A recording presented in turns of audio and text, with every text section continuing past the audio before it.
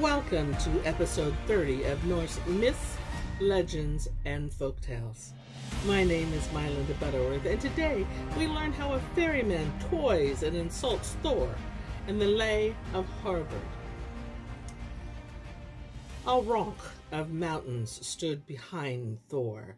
Some were like upturned ships, some like unfinished pyramids, and monstrous cones with their tops sawn off, and none of them were smiling. Thor strode west over the tundra, and the sun kept pace with him.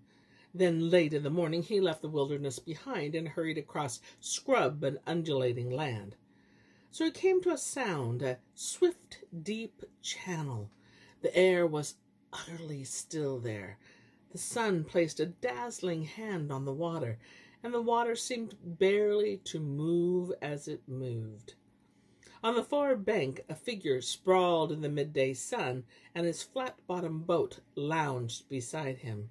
"Hey!" bawled Thor, and the water quivered. "You over there, are you the ferryman?" The figure stirred and stood up. He cupped his hands. "Who is that oaf yelling over the water?" "Ferry me across," called Thor. "I'll pay you well with this pannier." And Thor eased his thumbs across the shoulder straps. "It's packed out with fine fare, and I've eaten as much as I can already. I have a glut of herrings and a pool of porridge before I set out." The ferryman slowly got to his feet and pulled his hat well down over his head. "You're pleased with yourself, aren't you? I only knew what lies in store for you when you near home. You'll hear nothing but moans. Your mother is dead." "My mother dead?" cried Thor. He screwed up his eyes. He screwed up his whole face. "What grief could be greater?"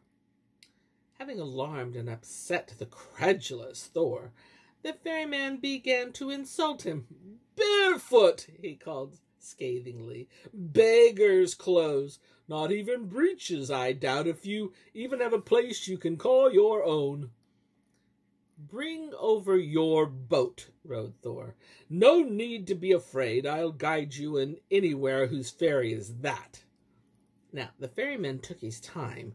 He turned his back on Thor to taunt him and smiled grimly. "Whose ferry is that?" repeated Thor. "Hildorfer, the slaughtering wolf, entrusts it to me. He's a wise man. He lives on Rothsea, the Isle of Council, and he has given me my orders. No pilferers, no horse thieves, only worthy men and well-known faces." "So," said the ferryman, "if you want to cross here, tell me your name." "I'll tell you," shouted Thor. "Though I stand alone, I am Odin's son. I am Meli's brother, Magni's father, strongest of the gods. You, ferryman, you're talking to Thor." The god's words made waves on the sound. They ran straight across the channel and broke at the ferryman's feet. "And who are you, I'd like to know?" shouted Thor. "Tell me your name, ferryman." "My name is Harbard. I seldom hide it." "Why should you hide it? Or am I talking to an outlaw caught up in some feud?" "What if you are?" retorted the fireman. "Unless I am fated, I can look after myself against the likes of you." Thor clenched his right fist, rubbed it against his beard, and stared at the cold water. "You're not worth the trouble of wading across this channel and getting soaked up to the waist. But I'll repay you, you knock-kneed ferryman, when I get across this sound." Harbard put his hands on his hips. "Here I am, and here I'll wait. You're not my equal since you fought Hrungnir." "You want to talk about Hrungnir, do you?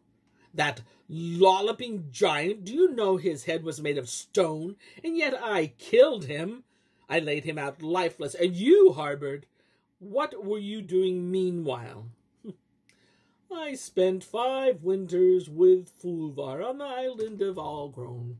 There was plenty to do. There we fought. We sank our shafts into heroes and virgins." Thor rubbed his beard again. "How did you win them, your women?" "They welcomed us with good grace, yes, with high spirits, and they were well advised to do so, for they could no more than have escaped us than make ropes of sand or dig the bottoms out of the valleys." Harbard opened his arms. "I was the one they turned to first. I slept with 7 sisters, and each one gave me ecstasy. And you, Thor, what were you doing meanwhile?" "I killed the fierce giant Thialzi, and hurled the eyes of Alvandi's son into scalding heaven. They bear witness to my feats. Everyone can see them. And you, Harbard, what were you doing meanwhile?" "I enticed night riders from their husbands.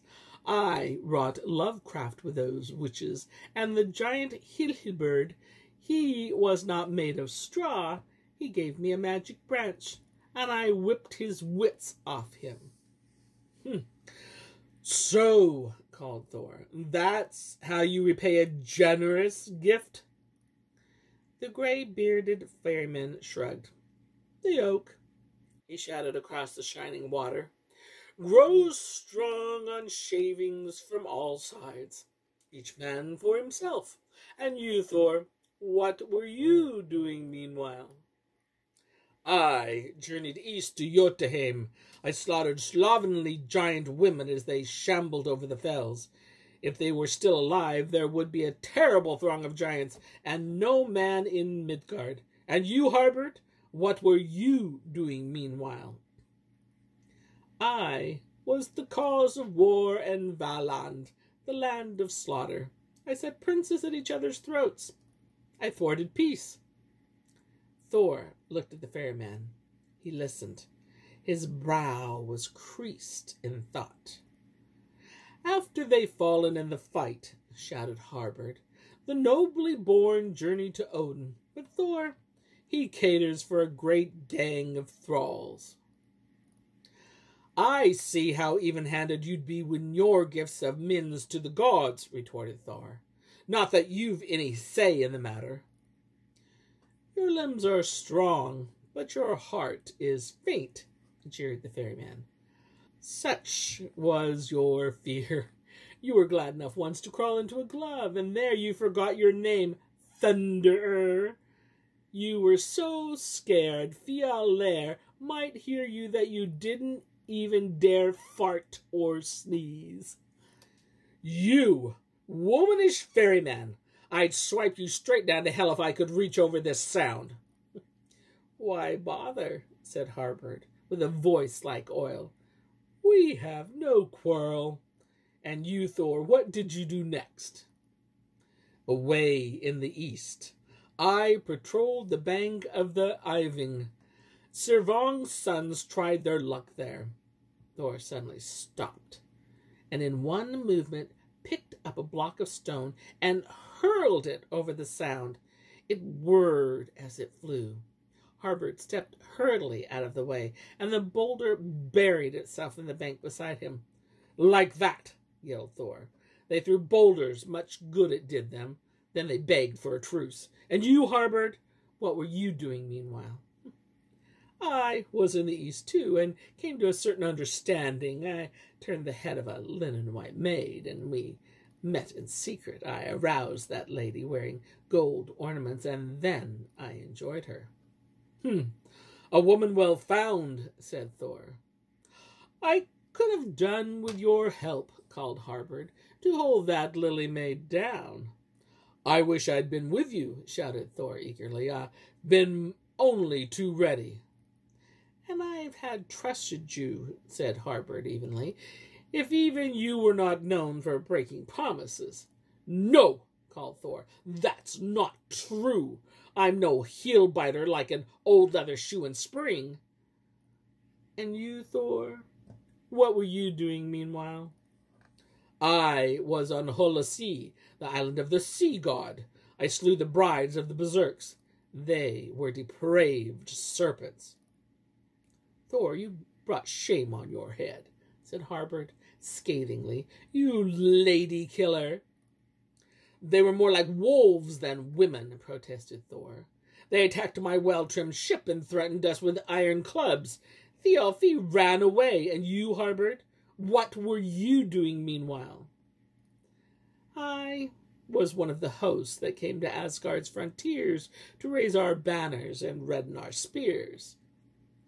"Are you telling me that you meant to fight the gods?" "I'll give you a little finger ring and then you won't fret," said the ferryman mockingly. "It will be a peacemaker between us." Thor was enraged. He kicked at the bank, and a hailstorm of grit and pebbles rippled across the silken water. He gripped Mjolnir in his huge fist. "Where did you dredge up such filthy abuse? I've never heard so foul an insult." "I learned it from men, age-old men who live in the hills of home." Thor shook his head in anger and envy. "That's a fine name for borrows, hills of home." "That's what I call them." "And your sharp tongue will be the end of you if I choose to wade across this river," shouted Thor.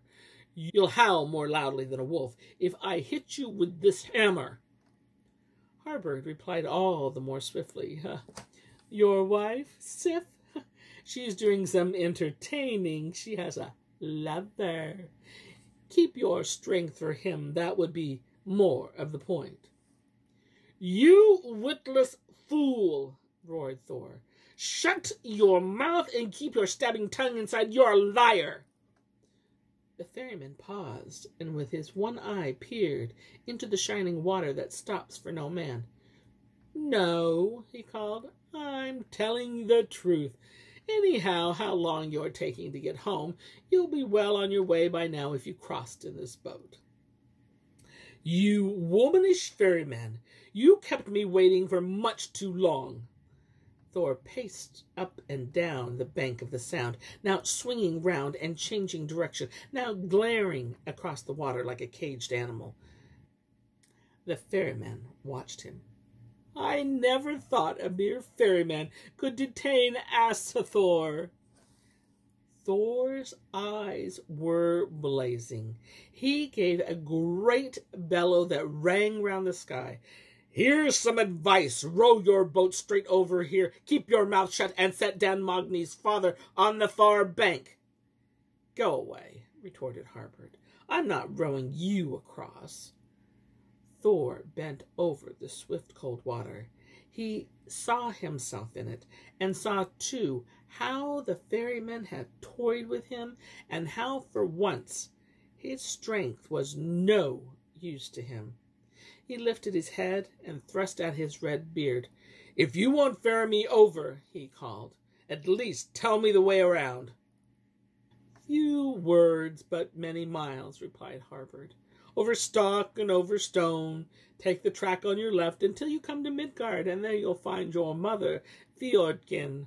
She'll show you the way to the trembling rainbow that brings men to Asgard." "Can I get home today?" asked Thor. "Walk fast, don't rush, and you might be back before sunrise." "We've talked long enough," said Thor angrily. "You do nothing but mock me." He turned and then looked back over his shoulder. "If we ever meet, I'll pay you in full for refusing me this ride." Thor strode away furious and scorned, and as he went, the jeering laugh of the ferryman followed him, and then Harbard's words, "Get lost! Let every evil being have you!" The god quickened in the vast gray wasteland. There was a sandstorm in the wilderness, and the wind unwound it, a long scarf leading into the lee of the Indigo Mountains. And here is where I end my tale for today. But I'll be back with more tales, many more tales. Until then, my friends, enjoy the journey.